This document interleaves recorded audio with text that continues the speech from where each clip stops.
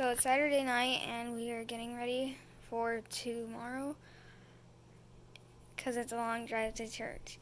And we have to wake up early, so it takes us a long time to get ready for on Saturday. So we're putting curlers. So we do the curlers in the hair, and that makes it a little bit easier to get all these girls ready. And Rosie made bread. It's like an hour drive to church. So we pack snacks. We usually pack snacks. Some friends invited us over tomorrow after church. They live closer than we do. So we'll be doing that after church. And so Rosie made some beautiful bread today. She made French bread for the first time and did a fabulous job. The bread looks wonderful. And I really want to try it. And then she made flatbread and some regular loaves of bread just for us to have and whatever. So it's been a busy day. And she's a good bread maker. Rosie is a good bread maker. So it's Sunday morning and we're taking curlers out. Look at this pretty girl. We've kind of finger combed it.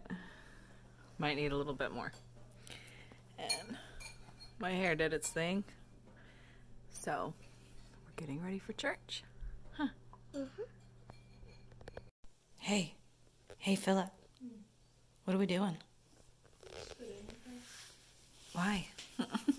We got a tornado warning. Because the light rain turned into a tornado warning. Yeah, there's a tornado warning. So we're sitting in our windowless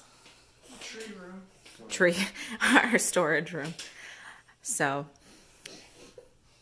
we've got about 45 minutes to wait so far.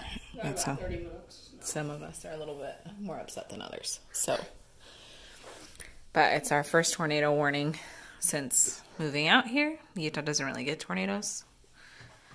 I mean, it's kind of like a freak of nature thing for Utah to get a tornado. So we're waiting. These are our trees. So we were getting ready to plant before it started pouring. Yeah, pouring rain. So we've got our willows in here. We've got our apple trees in here. Our elderberries in here. They've got soil and whatever. So fun times. So we got an update on our storm warning, and the storm warning has been canceled for our area. It's still kind of raining, but not nearly as hard. But you can see these things coming out of the clouds. So I'm sure that's the rotation that they were seeing and why we had a warning to begin with.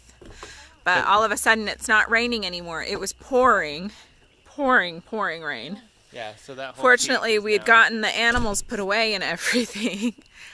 But, I mean, you can see how there's kind of these little drips from the clouds. They're all going back up. But they're going back up. There's still some. This direction looks like maybe. But for our area, the storm has moved away.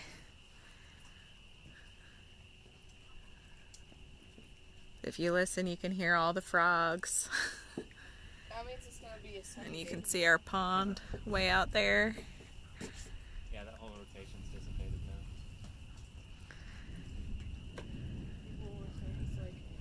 now. Look at this cute little fluff butt.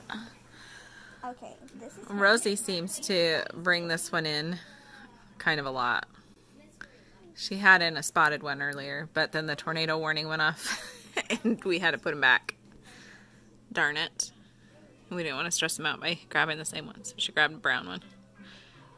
Okay, so after our wonderful tornado warning, heavy rain, all that kind of thing, we noticed, well, Rosie noticed, she goes, "What's all that water from?"